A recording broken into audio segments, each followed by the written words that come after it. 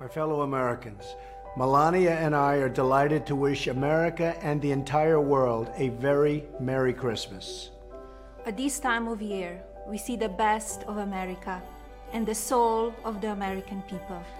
We see children packing boxes to brighten the Christmases of our brave men and women in uniform.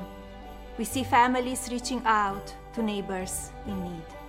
And we see communities coming together to serve one another. In the season of joy, we spend time with our families. We renew the bonds of love and goodwill between our citizens. And most importantly, we celebrate the miracle of Christmas.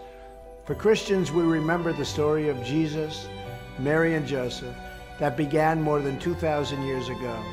As the book of Isaiah tells us, "For to us a child is born, to us a son is given, and the government will be on his shoulders, and he will be called Wonderful Counselor, Mighty God, Everlasting Father, Prince of Peace."